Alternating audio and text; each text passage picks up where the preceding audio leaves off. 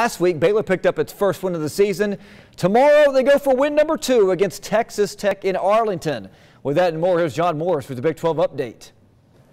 2 top 25 matchups in the Big 12 this weekend, heading into the final 3 weeks of the regular season. One of those is in Ames, where 24th-ranked Iowa State is hosting 12th-ranked Oklahoma State.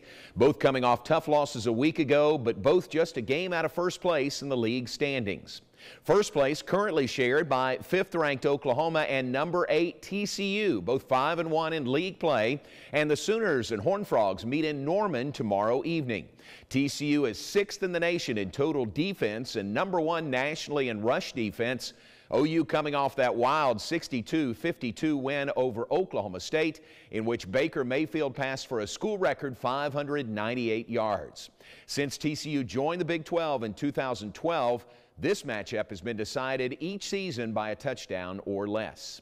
Also tomorrow, we'll be in Arlington for Baylor and Texas Tech, an 11 a.m. kickoff at AT&T Stadium. 23rd-ranked West Virginia plays at Kansas State, and Kansas plays at Texas. Remember, the Jayhawks won this game in Lawrence a year ago, 24-21. Enjoy the games. More next week. I'm John Morris for Channel 6 Sports.